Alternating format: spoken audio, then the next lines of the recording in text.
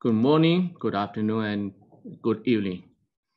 That will be common greetings and present and maybe one kind of standard greetings in the future. Because we are use the distanced online and virtual meeting. The COVID-19 pandemic has greatly changed the functioning of the world, include the mode in higher education.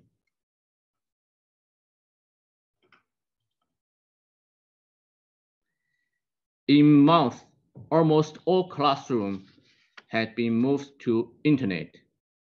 It brought us an unprecedented global e-learning experiments. In mainland of China, more than 70 million courses have been offered online. More than 3.5 billion online learning events have happened. Dozens of technical tools and platforms have been used. Sometimes they make us helter and skelter. Some teachers and students regard this upheaval as a temporary interrupt. Other people think it will be fundamental shift of our teaching and learning method. I agree with the opinion that it will impact the mode of teaching and learning essentially. The observation and individual experience of online teaching pushed me to think about e-learning mode, especially about blended learning. An education mode which was born at the end of last century. How would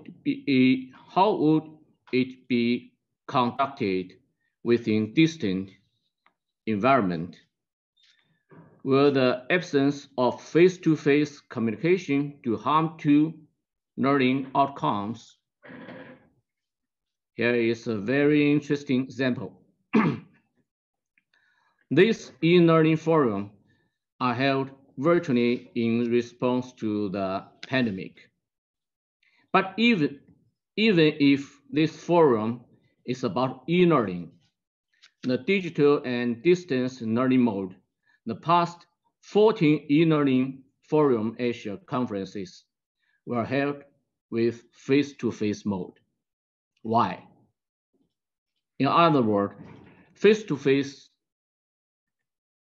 is indispensable. In this paper, the following contents will be shared. The first is we will reconsider blended learning. Then one kind of blended learning mode will be introduced, which is based on flipped classroom strategies. To study the necessity of face-to-face learning, two types of courses have been taught by blended learning mode with a slight but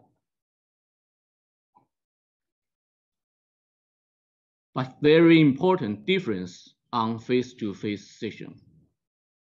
Finally, we will reach some conclusions from the analysis of empirical data. Firstly, let's reconsider the real meaning of blended learning. From Oxford Dictionary, blended learning is a style of education in which students learn via electronic and online media, as well as traditional face-to-face teaching. For years, blended learning has been used to combine the advantages of both online and face-to-face learning, in which students could control their own learning process and benefit from in-person interactions at the same time. In online part, teachers provide resources, tasks, assessments, and instructions to support the learner's learning. Learners control their own schedule, pace, and path. So the keyword of online learning is autonomy.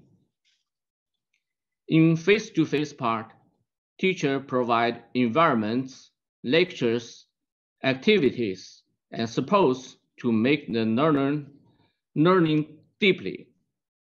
Learners will do discussion, exercise, teamwork, and presentations. The keyword of face-to-face learning is interaction. Normally, we think online learning must be supported by IT tools, and face-to-face learning must be in a real classroom. But the experience in last year make us rethinking about the face-to-face learning. Does interaction only occur in brick and mortar classroom? In fact, many courses have been taught by instant message tools or online meeting tools, for example, Zoom, during the pandemic. This kind of live online teaching and learning is hard to be accepted as autonomous learning part in blended learning. Conversely, it is one kind of face-to-face learning by an online virtual way. So, a hypothesis has been proposed.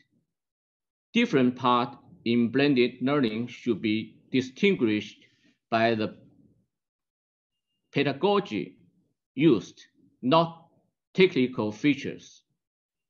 If this hypothesis is correct, then the virtual face-to-face learning by technical tools should function as face-to-face learning in real classroom.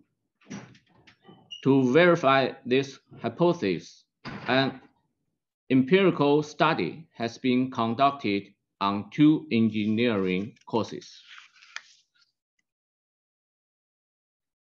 In this study, a specific blended learning mode via flipped classroom strategy has been implemented.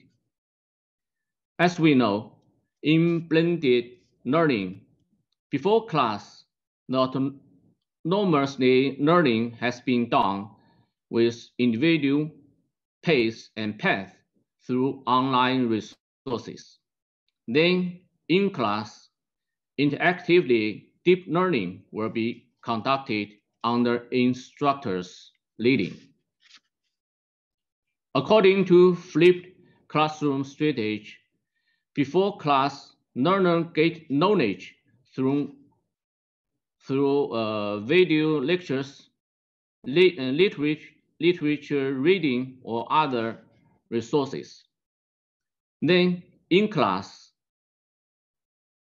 make sense of new knowledge deeply through practice, active thinking, interaction, and group work. So, in blended learning via flipped classroom strategy, the online autonomously learning part include watching micro lecture videos, lecture literature reading, self-testing, preparing presentation with teammates, and complete team projects. The interactive activity in class part includes presentations and discussions between groups and live lectures delivered by the instructor. The scheme has been implemented on 2 courses. The only difference is in course 1, the in-class interactive learning is online. In course 2, the in-class learning is in a real face-to-face classroom.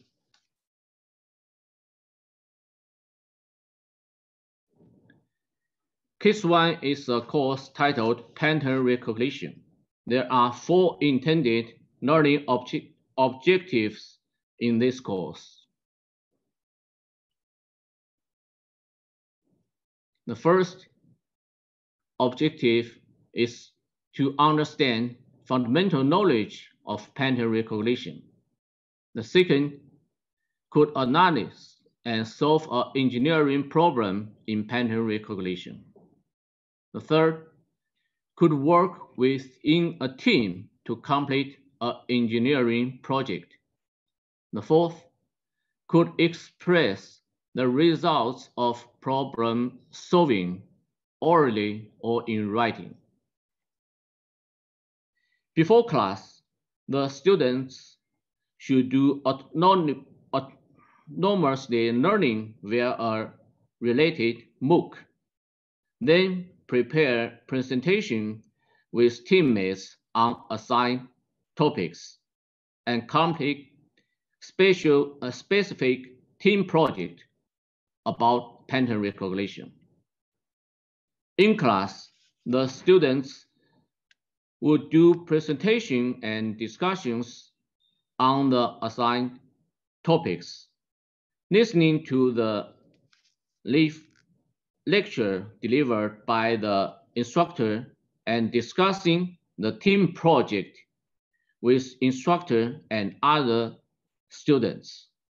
All of these activities were conducted online, but with the virtual meeting tools, we use Tencent meeting. Case 2 is a course titled Introduction to Software Engineering. The intended learning objectives in the course are almost the same as case 1. Before class, the students should do autonomously learning by watching micro lecture videos, then prepare presentation with teammates on assigned topics, and complete specific software development within a team. In class, almost the same as case 1, the students would do presentation and discussions on the assigned topics, listening to the lecture delivered by the instructor, and discussing the team project with instructor and other students. The only difference in this course is that all in-class activities were done in a brick-and-mortar classroom, a real classroom.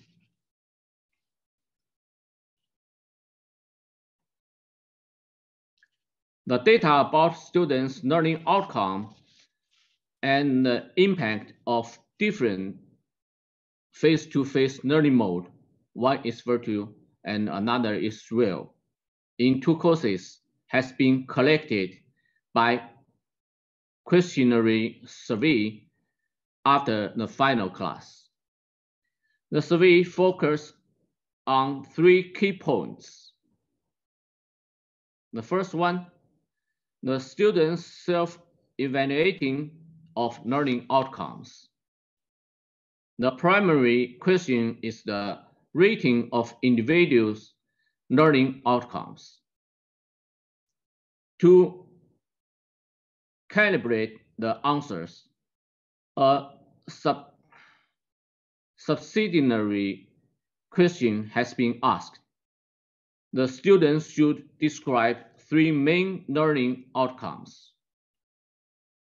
The ranking of before class and in-class learning activities is the second question. The students has been asked to rank all learning activities according to their importance. The 3 point is the preference between distance learning and face-to-face learning in in-class part. The primary question is which one will be more helpful to individual learning outcomes. The question for calibrating is, will the learning outcomes be improved when switch one in-class learning to another one between online and offline? All data collected has been normalized for comparing. Here's the results. The results of Case 1 study shows the rating of students' learning outcome is very high. The most important learning activities is before class group discussion. While all before class learning activities, the autonomously learning activities are ranking higher than in-class interactive activities. Almost half of the feedback think traditional face-to-face learning will be more helpful, but other half think it's uncertain. The results of Case 2 study shows the rating of students' learning outcome is also high. The most important learning activities is complete the team's projects, and there's no obvious difference of the importance between the autonomously learning activities before class and interactive activities in class. More than a half of the feedback think online e-learning mode will be more helpful. But the second question calibrated the result. Almost a half think the impact of virtual or real face-to-face learning is uncertain, similar with Case 1. When we compare the results of 2 cases, some interesting findings will be revealed. The first one is, when students only learn online, they regarded autonomously learning before class more important. When put some learning activities in a real classroom, the students regarded interactive learning in class more important. So we know that virtual face-to-face learning via technical tools are not welcome. I'm sorry to interrupt, but I think it's time for the next presentation. So, okay. I'm sorry. So, yeah, but I see I'll that... show the conclusion. Okay. Okay. Finally, this study will come to following conclusions.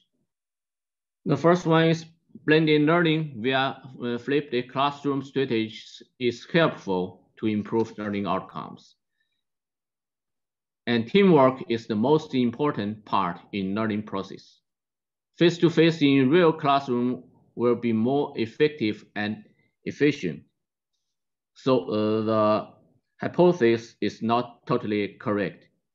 And the last one is learners always look forward to other learning mode, even if they realize face-to-face interaction is better than distance learning. Thank you all. Thank you.